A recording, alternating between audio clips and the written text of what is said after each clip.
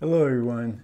Today I want to talk about a 1946 movie called The Spiral Staircase, released by Kino Lorber, I believe in 2018, directed by Robert Siodmak. It stars Dorothy McGuire, George Brent, Ethel Barrymore.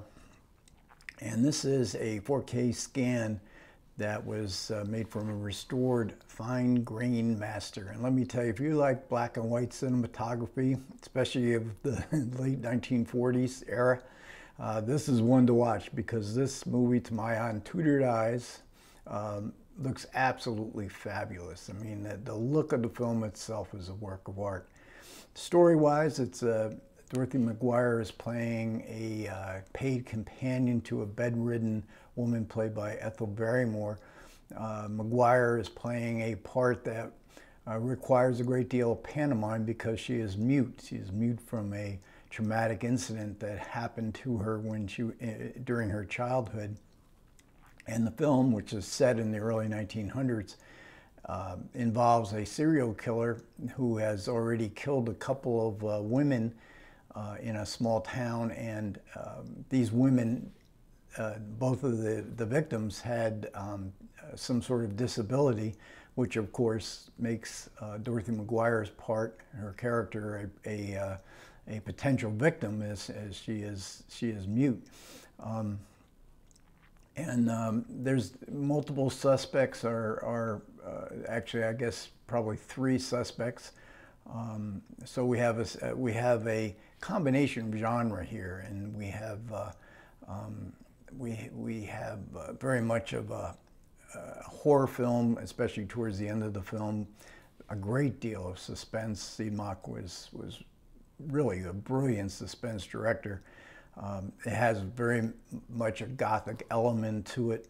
The scenes, and there were some of the early scenes are at night, outdoor scenes, a thunderstorm, a puddle in which Dorothy McGuire drops her key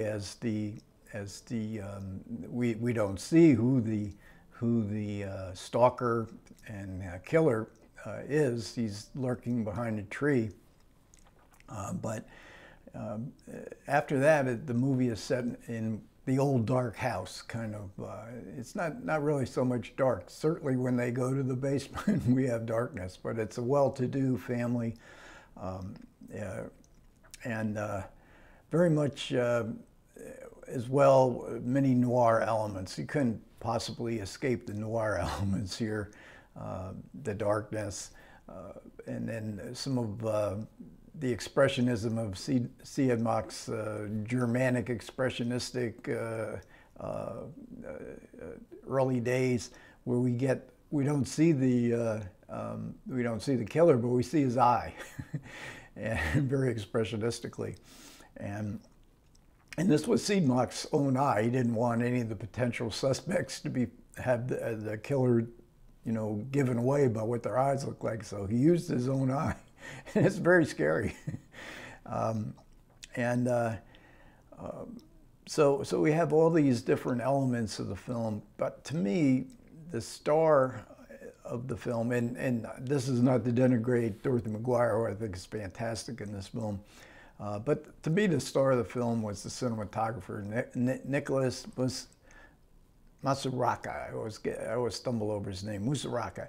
And he was the genius of RKO. He was the genius cameraman of RKO, the lighting and the effects. And he was part of the Val Lewton series of films. He did Cat People and a couple of the other ones.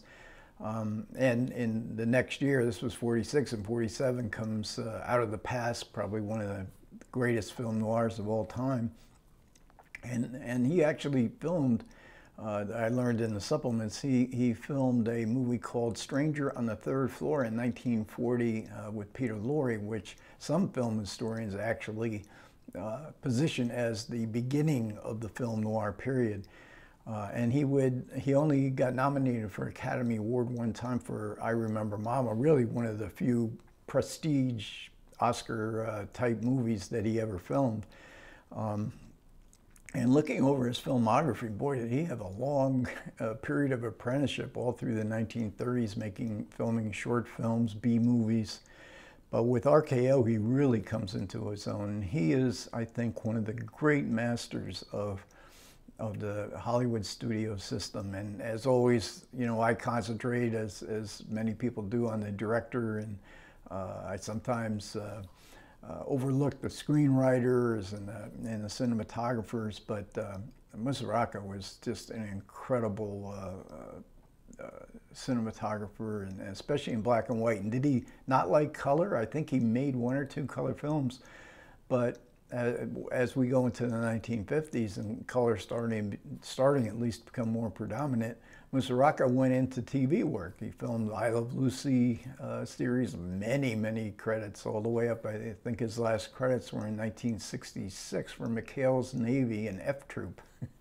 Somehow, a great artist like Musuraca making these kind of run-of-the-mill, at least as far as the look. Or maybe I overlooked the look of McHale's Navy, and but nevertheless, his period in the 1940s is one of the great artistic experiences that you could have in watching films of that era. And we also have a commentary by Imogen Sarah Smith. I often tout her great survey of film noir called In Lonely Places, Film Noir, Beyond the City. She writes very elegant prose, and her style, her delivery is very elegant, it's very prepared. She gets to the heart of what films are about. I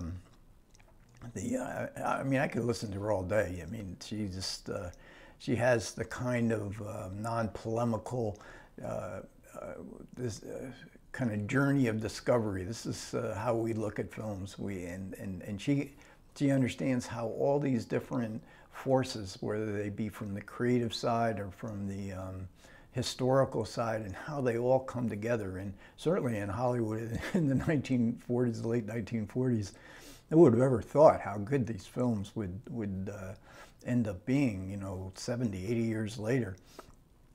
And so she has quite a few commentaries, and I'm going to be doing a kind of triple feature. This is a Spiral Staircase. And I'm soon going to plan on doing Night Has 1,000 Eyes. John Farrow directed, Edward G. Robinson, The Star, which with an Imogen Sarah Smith commentary. And then The Tarnished Angels. This is a Douglas Sirk film with Rock Hudson and Robert Stack and Dorothy Malone. So you'll get a lot of, and some of the information that I've given you it comes from the commentary by Imogen Sarah Smith, but overall, you know, it's a scary movie, it's a beautiful movie, highly recommend it. Okay, thanks a lot for everybody who managed to listen to me, appreciate it as always, and comments would be welcome. You guys take care.